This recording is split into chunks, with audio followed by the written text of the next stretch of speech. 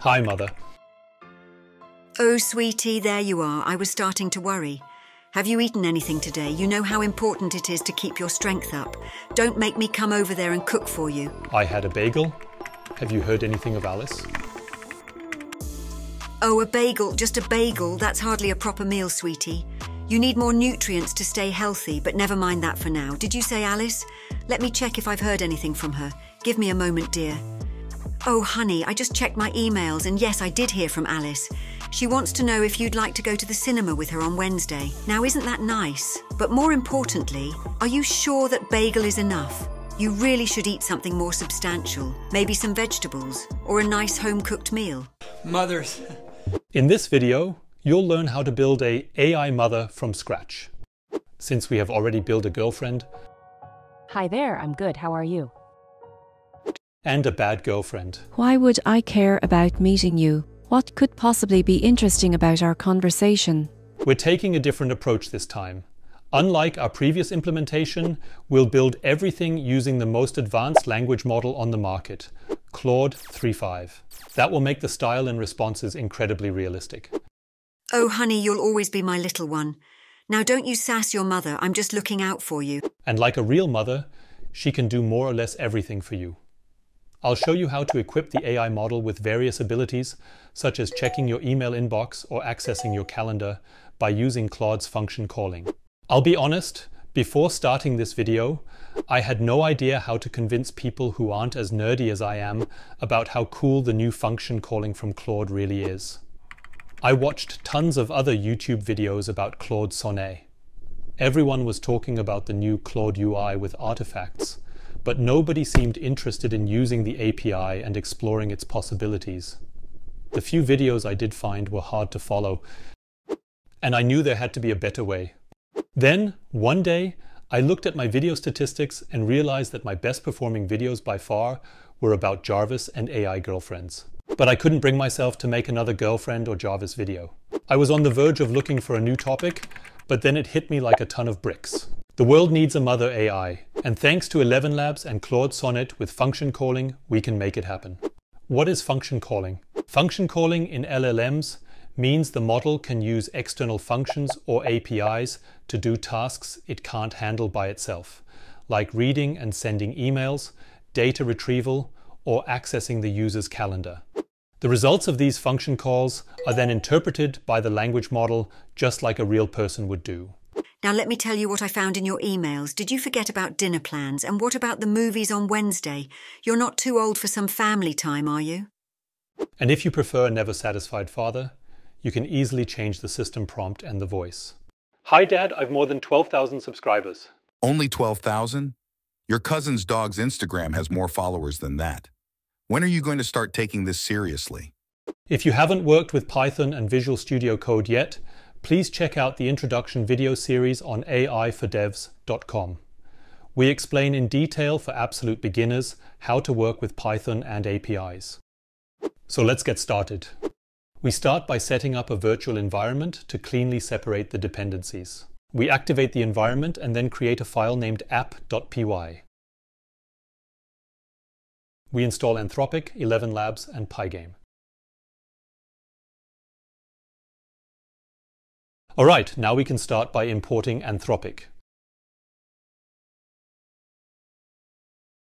We create an Anthropic client to facilitate communication with the Anthropic API.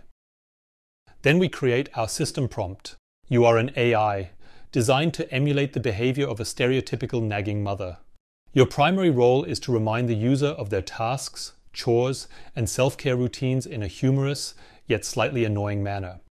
We continue by giving our agent a short-term memory.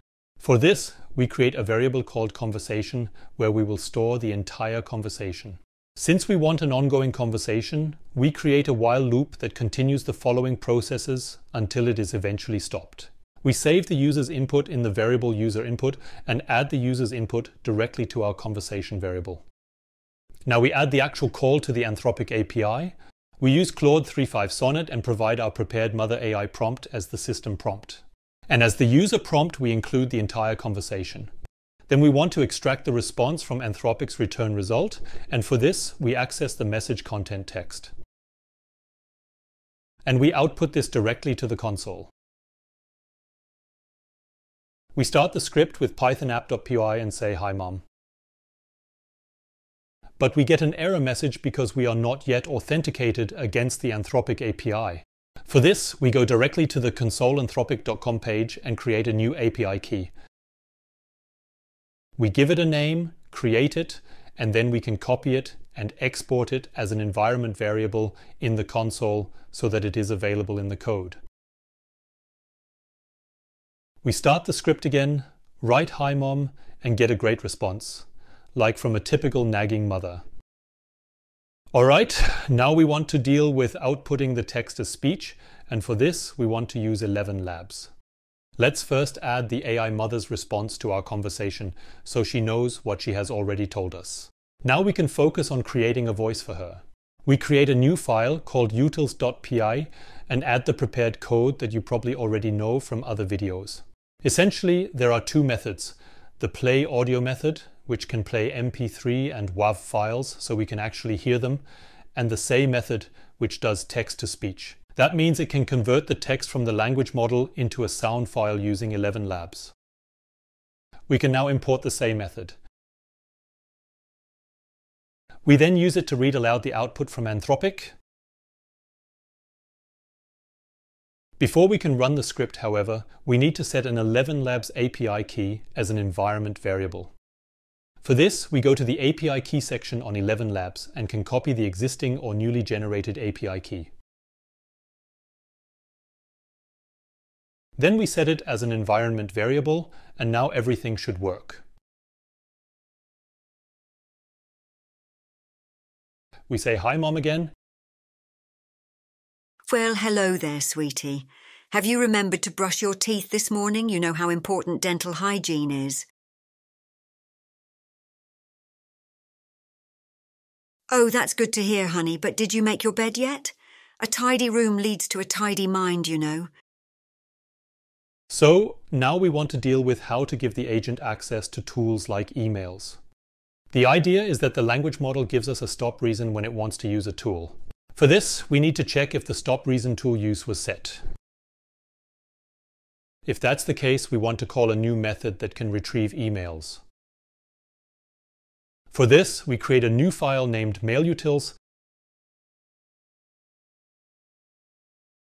and add a fake method that simulates fetching emails. You can easily replace the get emails logic with the specific code for your email provider. If you have a Gmail account, you can find a solution in another video of mine, linked in the notes. We have two emails, one from Bob at aifordevs.com asking if dinner tonight would work, and one from Alice asking if we want to go to the movies on Wednesday. We also need the so-called tool definition. We give this to the language model to explain that there is a method called getEmails. And through the description, we say what exactly can be done with it. And through the properties which attributes can be set, in this case, it is possible to give the name of an email sender so that the emails can be filtered. We then import the getEmails and the getEmails tool definition in our app.py and can now directly use the getEmails if the stop reason tool use is the case. We then, of course, want the emails to be understood and interpreted by the language model again. Therefore, we need to send the conversation back to the language model. To avoid redundancy, we want to encapsulate the call to the language model in its own method. We simply copy the call and create a new method called callClaude, which receives the conversation as a parameter. We paste the content and now have a method that performs the call for us. We then return the result. And for the language model to know that this method even exists, we need to send the tool definition along with the message.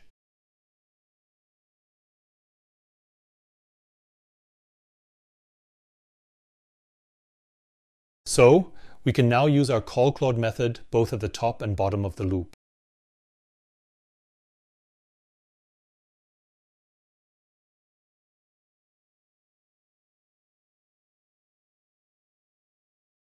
As a last step, we let the response from the language model be read aloud. That should be it. We start our script. Oh, and we get an error message that we probably forgot a comma after the tool definition. We quickly add that. Let's try it again.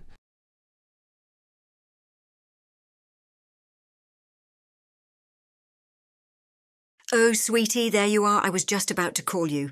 Have you eaten your vegetables today? You know how important they are for your health.